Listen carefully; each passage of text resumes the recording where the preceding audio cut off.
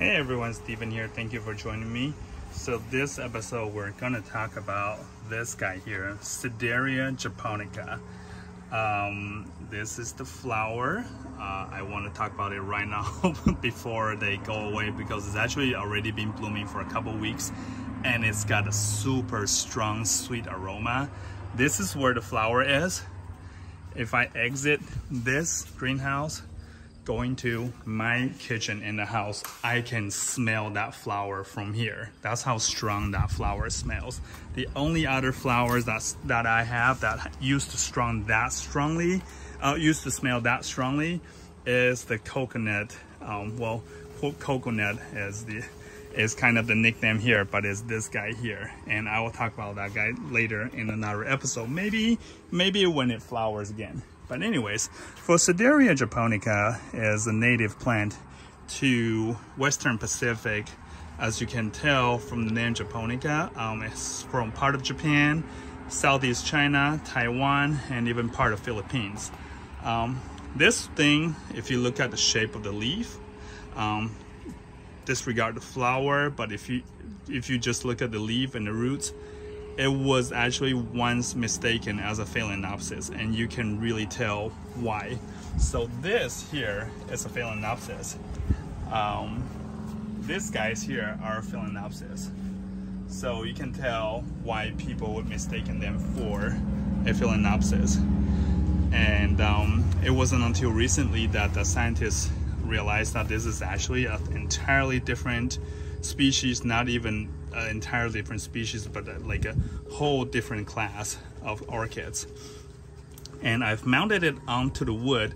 It came to me actually kind of in a bounded container in moss, which by the way, I will probably mention it a lot, but whenever you get an orchid from a store that is pot bound, like filled up with just nothing but wet moss, please repot it right away. It's not that the moss, the way they sell it, is bad. It's that the way we care for orchid, or the way that we have orchids in our house, is not ideal. It's really impossible for most people to replicate that environment, that warm, humid, yet strong airflow environment that the orchid needs. Greenhouses that raise them do. That's why they can afford to put the orchids, just shove them in a bunch of moss and call it a day. But at home, if you keep your orchid in moss, you must have very good airflow. Do not overwater them and have good enough lighting in order for that orchid to thrive. Notice I say thrive, not survive. You can keep a lot of orchids surviving by keeping them in the pot and the moss, but there's a difference between surviving and thriving.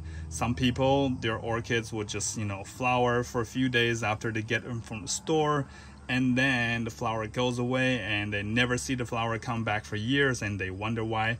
Well, the medium is the reason why.